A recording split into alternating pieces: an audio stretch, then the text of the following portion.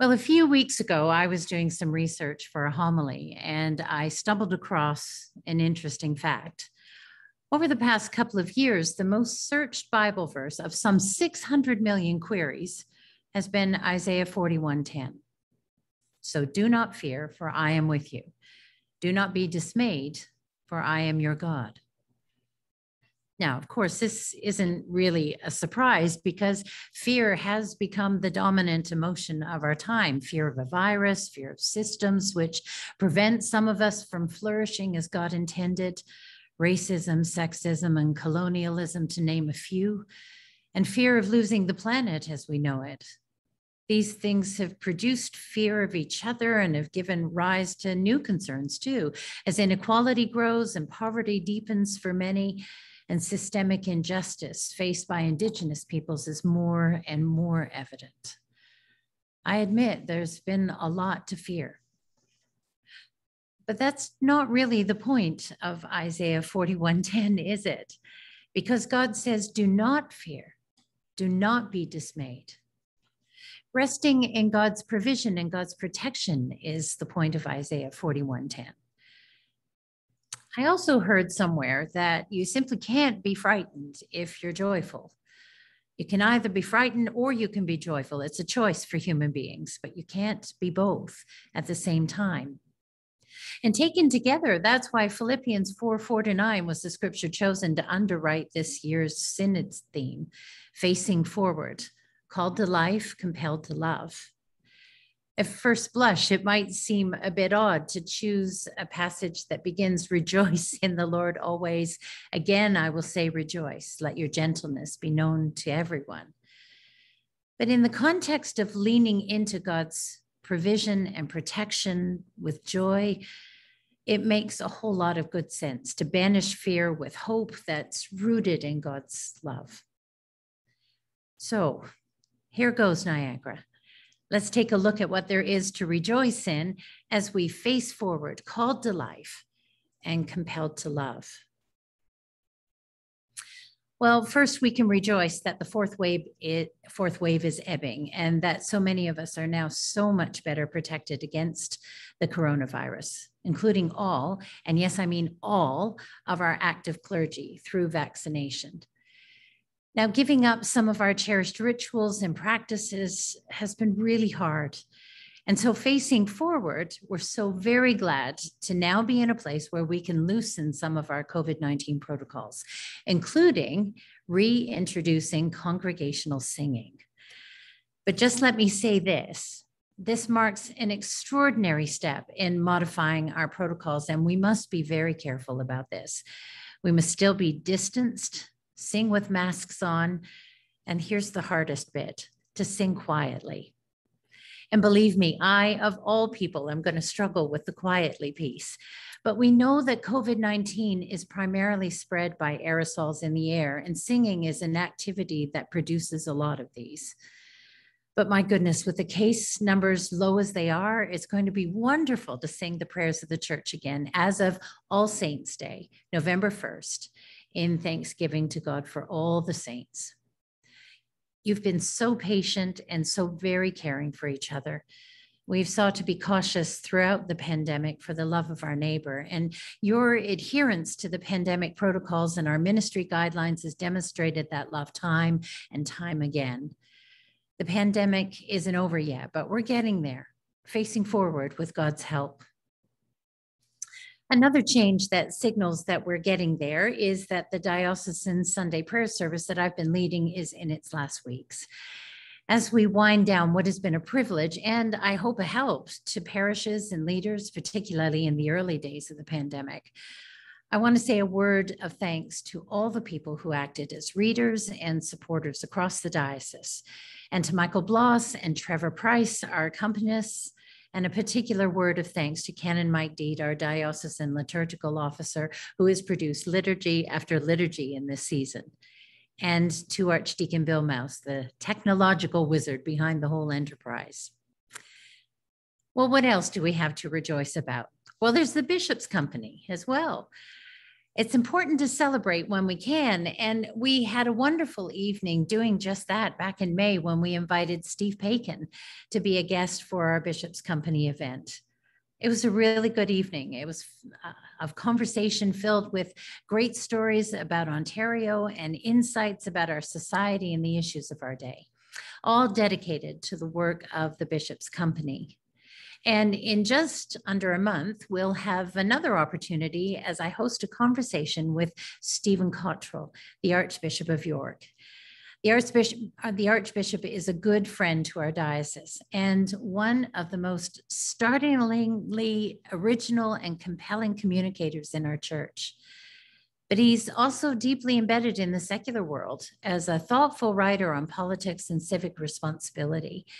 And as his wisdom and wit are just too good to keep to ourselves, we've opened up the invitation to hear and engage with him to the whole church. So I really hope that you'll invite all your friends and family to come and enjoy some time together with him. Again, all the proceeds go to support the Bishop's Company, which is an important fund that helps me to support our ministry leaders in times of difficulty. Now, it won't have escaped your notice that I had the pleasure and privilege of ordaining 4 new deacons and a new priest for our diocese last month. Randy Williams, Rob Duncan, Matt Gillard, Rob Jones deacons, and Michael Corin priest. We're really blessed by the combined talents of them all. And the good news doesn't end there. We have many more candidates for ordination in our diocese who, God willing, will be ordained in the near future. The future church is also beginning to take shape in a few places even now. We've engaged 2 church planters this year to discern new ministry in our diocese, and we welcome Rob Miller and Susie Kim as missioners, discerning new forms of ministry in our midst. So we pray God's blessing on both of these folks and look forward to what God is doing through their leadership. It's been a genuine pleasure to visit the remarkable lay leaders around our diocese in order to bestow the Order of Niagara. Truly ignited by the irresistible love of Jesus, these folks have worked out their Christian vocations in as many ways as there are people. It's such a joy to recognize the light of Christ that shines out in their contributions to our common life. That's a lot to celebrate. And we're all deeply grateful for their faithful dedication. It's a long obedience in the same gospel direction. And now imagine our joy as the hard work of 18 months of planning came to fruition with the launch of the Niagara School for Missional Leadership. This is a school to support lay and ordained leaders to learn new skills for ministry. And we have 6 courses ongoing right now and a full complement for 2 additional terms in the new year. Our teacher practitioners are drawn from all over the Church Universal, and it's really exciting to invite them to share best practices with us. I'm deeply indebted to our chair, Mr. Michael Smith, and to all the launch team members for their dedication and their expertise. They are Archdeacon David Anderson, Beth Green, Chris Houston, Ken and Kristen Perkins, Archdeacon Bill Mouse, Archdeacon Michael Patterson, John Bowen, and Jillian Doucette Campbell. I can hardly wait to see where God is going to take this school. And I give thanks for our generous supporters, without whom the first steps of the school could not have taken place. Now, Canterbury Hills is definitely something to be joyful about. Against all the odds, we were able to offer a day camp program for our beloved Canterbury Hills this past summer. So many thanks to our outgoing director, Emily Lloyd, for her extraordinary leadership. We wish her well as she moves on to other things. And thanks to all the counselors and the board who made this year's camping program possible. In terms of future plans, we're hoping that next year we'll be in a space to offer an overnight camp once again. And we're in the process of hiring a new director who will help guide a renewed faith-formed camping ministry. And thanks be to God for all the developments in this ministry, which continues to be dear to the hearts of many in our diocese and beyond. Well, it's a good thing to be able to celebrate the ways in which the Spirit dwells richly in our mature leaders. And here I'd like to pause and to recognize three people whom I, in concert with our dean, am appointing new canons of our cathedral church. The first person is the Reverend Bauman Kalantari. Bauman has been a faithful, humble, and much loved pastor. He cares deeply for all his parishioners and channels the love and joy of Christ in his vocation. Bauman has served St. Mark's Orangeville, St. John's Burlington, and the Church of Our Savior the Redeemer, Stony Creek. The second person is the Reverend Sue Ann Ward. Sue Ann has helped several ministries dream big, engage their communities, and build up for ministry as the founding director of HARP, the co-rector of St. Luke's Palermo, and as rector of Grace Church Waterdown, which is expanding its footprint with Bobby's Place to better serve its community. Sue Ann also serves as the regional dean for Trafalgar. And thirdly, our Chancellor, Greg Tweeney. Greg has faithfully served as our diocesan chancellor since 2018, generously sharing his wisdom and measured good counsel with me, the executive archdeacon, and the diocese. In particular, Greg has been instrumental in revising our diocesan safe church policy and working to establish a safe church resource team for the ecclesiastical province of Ontario. We are deeply grateful for his loving service. So I congratulate these new canons of Christ Church Cathedral. We honor your ministry among us, and we give thanks for your commitment to the Church of God. Well, Philippians 4 continues. The Lord is near. Don't worry about anything, but in everything by prayer and supplication with thanksgiving, let your requests be made known to God. And the peace of God, which surpasses all understanding, will guard your hearts and your minds in Christ Jesus. We all know the toll on mental health that this pandemic has taken. And for those who care deeply for those in their cure of souls in our parishes, that toll has at times had an untold depth. We've all experienced a kind of existential weariness. And sometimes we need some help to keep going and some help to continue walking with our people in the midst of their pain. So in order to make sure that we are supporting our leaders, I've asked Canon Terry DeForest to create an extension to our employee family assistance plan. This he's done with characteristic attention to detail and care. And so our clergy and licensed lay workers now have the ability to access more counseling than previously, when and if needed in this time. And if that is something that would be helpful to you, please be in touch with Terry, and I know he'll be only too happy to help. Now, you'll notice that we've begun to set aside funds for what's called differentiated curacies in our missional budget. Let me tell you a bit about what these are and why we need them. First, you need to know that this is an act of faith in the future. We're investing our money in leadership development because we know by the grace of our Lord Jesus Christ that there is a future and that it's going to be exciting, and that right skilled leadership is a crucial part of it. Our ordinands come from, thanks be to God, many different backgrounds ready for a transformational and educational exchange. They come ready to offer their gifts, and we're ready to impart our own. And each mature priest is the product of the formation of many parishes, as well as teaching rectors. And to that, they bring their own gifts and the blessing of the Spirit who set them apart to exercise those gifts on behalf of the church. But we have a functional issue, and that is most of our ordinands will not begin their incumbencies in a large urban parish. There's a shape to the vocation of priest, and it's mirrored in Luke 16:9. Whoever can be trusted with small things can then be trusted with large things. And here I want to be clear that I'm not speaking of small or large parishes. Rather, I'm speaking of the development of the smaller and larger gifts of leadership.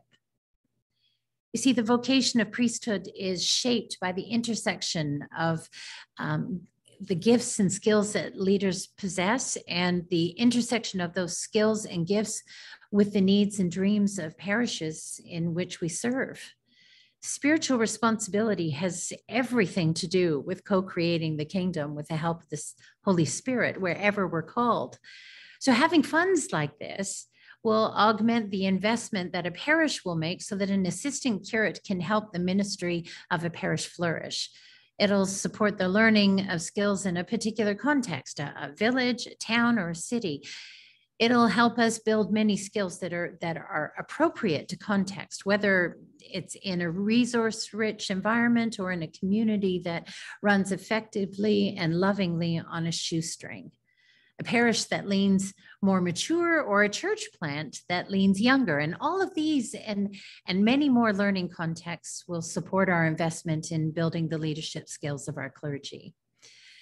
This budget item is called differentiated curacies for a reason, because the learning environment is differentiated according to need and gift, and so are the outcomes.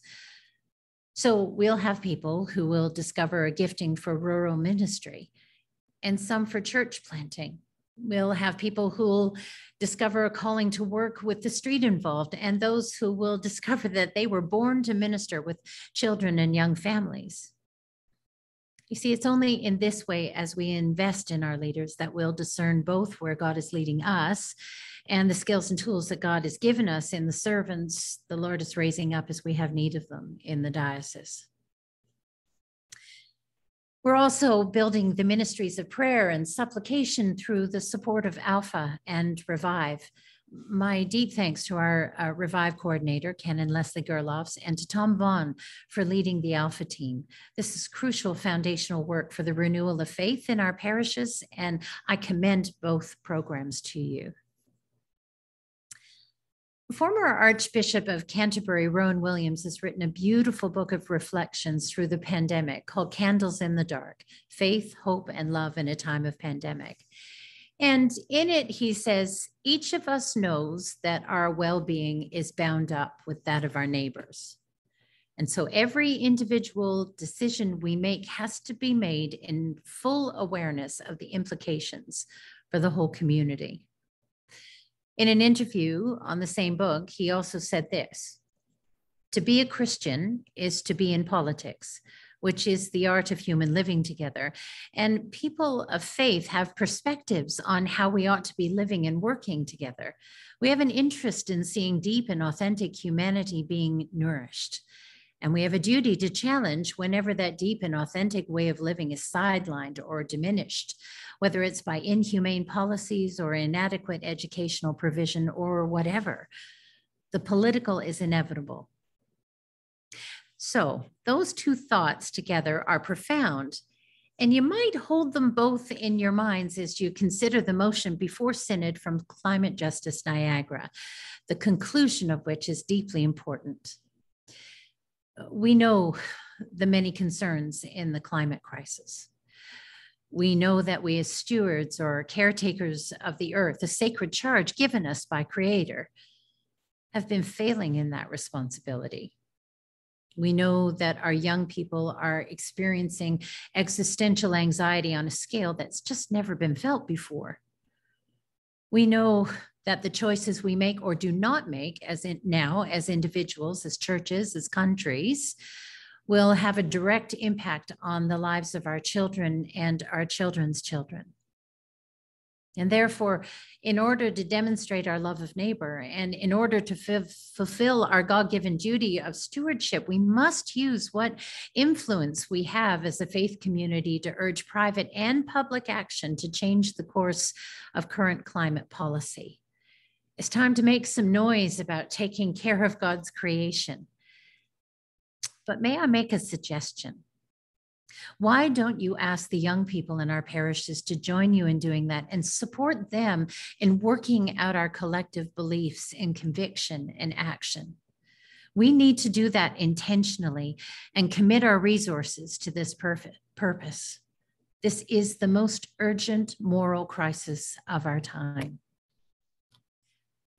A similar commitment on our part is to the work of the Anti-Racism Working Group. You'll hear more about their mandate and their goals in a bit, but let me say this. This is gospel work, transforming unjust systemic thinking and action in our midst is a work of obligation and a work of love. I am so grateful to Naomi Kabugi for her principled leadership of this process and for all the members of the working group. This work is not easy, and it takes bravery to face where we are complicit with the principalities and powers that walk among us, even in the church, even among good people. This work goes hand in hand with our ongoing commitment to foster reconciliation, laying bare the truth of our sinful past, acknowledging our wrongs, and lamenting our complicity with the residential school system. Together, we must face forward to a future which God envisions, one where treaties are fully honored, where the culture, history, and beliefs of Indigenous peoples are respected, and where our structures and systems are decolonized. Well, the wonderful translation of the Bible called The Message renders our last verses 8 and 9 of Philippians 4 like this. Summing it all up, friends, I'd say you'll do best by filling your minds and meditating on things true, noble, reputable, authentic, compelling, gracious, the best, not the worst, the beautiful, not the ugly, things to praise, not things to curse. Well, Niagara, there are many good things to meditate on, much to set our eyes on as goals that we will press on toward. Well, let's start with those goals. The scriptures tell us that the God of mission has a church in the world. From Genesis to Revelation, that's God's message. And as you can see and will hear, we've been working hard at living into our diocesan mission action plan this past year. You know, they say that you can't tell when an ocean-going vessel is turning in the water if you stand at the front of the ship. It's only when you go to the back and observe the wake that you can see the progress and see where we've been. Well, I'd like to suggest that it's the same when you want to observe the progress of a diocese. If you haven't already, please do read Canon Kristen Perkon's report in the convening circular, which is a terrific summary of what we've been doing to fulfill the mandate you gave us last year for the Mission Action Plan. And coming out of the mission action planning process for the diocese is a parish mission action planning process. This has been created by Kristen and it is her magnum opus. We're putting the finishing touches on it in time for Advent. It's appropriate to begin a new church year with a focus forward on mission. And it's my hope that just as the diocesan map helped us identify our ministry priorities, particularly with regard to reaching those outside our churches, so this process will do the same for parish ministry. It'll help us each find our mission in our parish context, and it will sharpen our sense of identity in our wider communities and bring life to those ministries. And it's my prayer that it will be widely used across the diocese in the coming year. Closely related to understanding our mission in local context is the issue of resourcing the priorities we'll be identifying. A consideration of that might include a capital campaign in the near future. And this coming spring, we'll be exploring this with some intention by embarking on a feasibility study. And we'll be ably led through this process by Jillian Doucette-Campbell. There's also much to give thanks to God for as we consider the true, noble, reputable, authentic, compelling, and gracious among us. First, and most importantly, I am thankful for all of you. As I am fond of saying to the Order of Niagara recipients, the church is you all.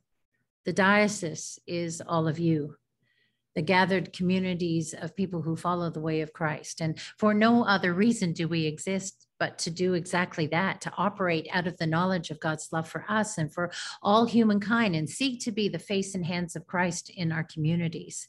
And I'm constantly moved by the way that you inhabit your beliefs and offer the outworking of those beliefs to your parishes and to the geographical parish that you have spiritual responsibility for, to the wider diocesan ministries that you support with your time, your vast talents, and with your resources, and for the ways in which you likewise support the whole church.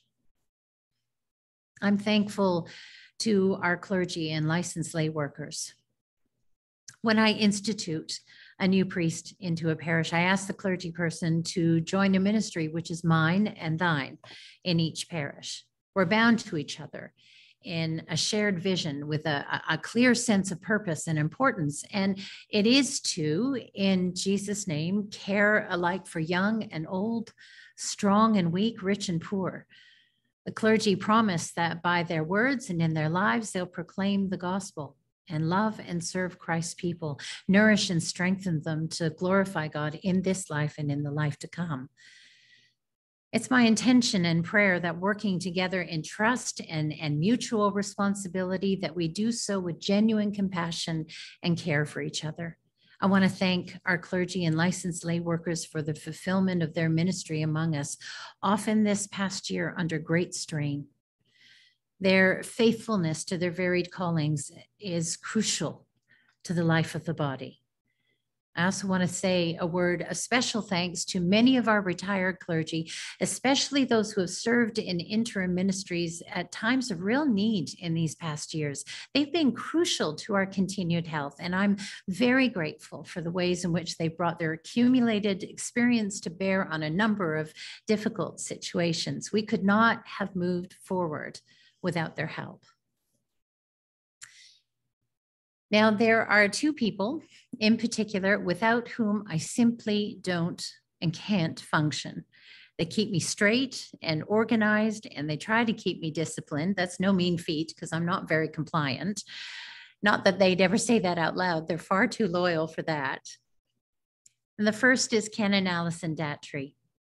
I am her 6th bishop. And that length of service represents a true and deep commitment to our diocese and to every bishop she's supported and steered. The flexibility needed for that has come in handy this past year as we've had to make change after change to the way that we function. And Alison has rolled with it with the same grace and steadfastness that she always does. She makes me laugh on the good days and knows just how to commiserate on the less good days. I say this every year, but it doesn't make it any less true. Alison, your price is above rubies. I am profoundly grateful for you.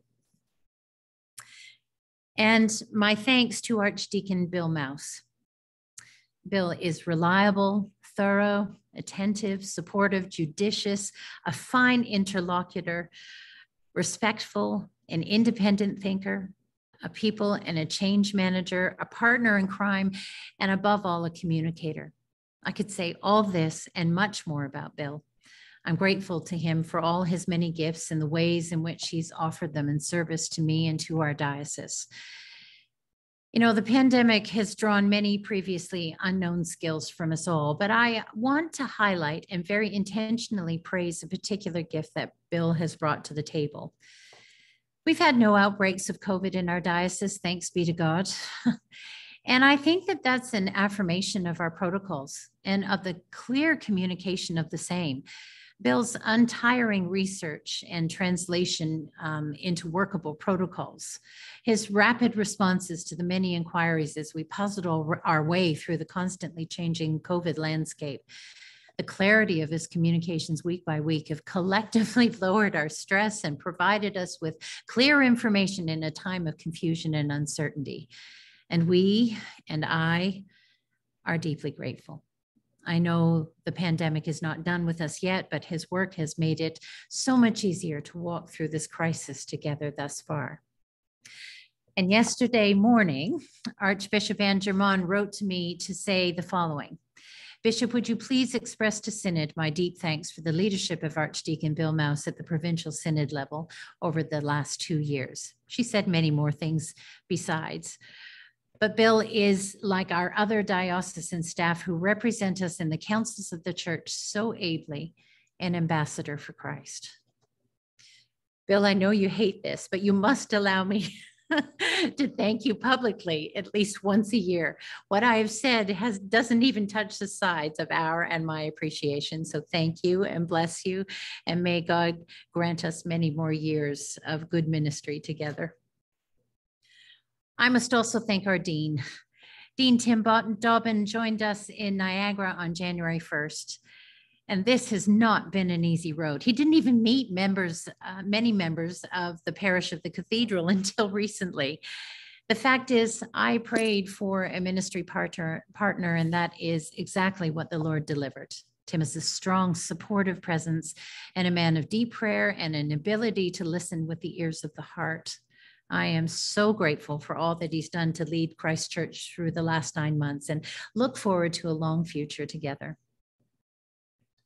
Now, as you can see by the convening circular, we are so very well served by the work that our staff do, from children and youth ministry to outreach and justice, from property management to the intricate and crucial work of those who support payroll and diocesan finances, and in many more areas besides. I use the word service advisedly. The staff who do all this work do it in service to the gospel. We are so very well served by our diocesan staff who move mountains with their exemplary work ethic each week. And so I thank them on your behalf for their dedication, as I do our senior leadership team. Terry DeForest, Kristen Perkins, Jody Beck, and Jillian Doucette Campbell work very hard to enact Synod's priorities, support programming, and fulfill every aspect of their subject specialties. I am proud of and grateful for the gifts that are recognized across the wider church as they serve beyond the diocese and the councils of the church, as well as in it. So thank you for all that you do to make the name of Jesus known in your various ministries. Jody, of course, is nearing the end of her sojourn with us, having served as our treasurer and director of finance for more than a decade. She began her ministry at a very tenuous time in the life of the diocese, in the wake of the global financial crisis, and she ends it now as the pandemic is waning. Bookended by crisis, through her strenuous efforts, we've emerged from the first in a much stronger place in order to navigate this most recent storm with grace and with hope. Over the years, Jody's leadership has opened new opportunities for God's mission and has helped revitalize our policies and our practices in several areas. She's made significant contributions to the governance of the diocese, including her work with this body and the Synod's various financial committees, as well as the boards of Canterbury Hills and St. Peter's Daycare. Many of us also know well the contributions that Jody has made to our common life and the ways in which she's cared for us and supported us. We know that she's brought character and good-natured fun to our work together, and we will miss her very much. So on behalf of Synod, I thank you, Jody. And I know that we all pray every blessing on the many new adventures of retirement ahead. And I would ask that the members of Synod please keep Jody and her family in your prayers during this time of transition. Thanks also to the members of Synod Council. One glance at the enormous scope of work that Synod Council undertakes on your behalf between synods is cause enough for grateful thanks for all their time, expertise, and commitment. We are very well led by your representatives, and bless you all for the work that you do in Jesus' name for our diocese. Well, my friends, as I draw my charge to a close, let me say this. Despite the tragedy and difficulty of the pandemic, despite the fear that's characterized this time, we've done our best to rest in the provision and protection of the Holy One, who gives us joy in the midst of adversity and strength in a time of weakness. And you know, that's been enough. It's been enough for us to carry on being the church, to carry on being the face and hands of Christ as we face forward in faith and hope and love. God has indeed blessed us, as the Franciscan benediction says, with enough foolishness to believe that we can make a difference in this world so that we can do what others claim cannot be done. I have spoken to you, foolish as I am, in the name of that same God, Father, Son, and Holy Spirit. Amen.